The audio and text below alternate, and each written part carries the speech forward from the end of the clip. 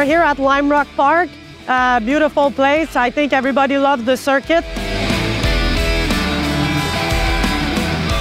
We're very happy that the Nissan Sentra Cup came finally to the US. Great track. I love it so much. Very fast corners. We have to be very skilled, but also not be scared. You can prove yourself as a pilot at this kind of track. And I love the energy. Everybody is very welcoming.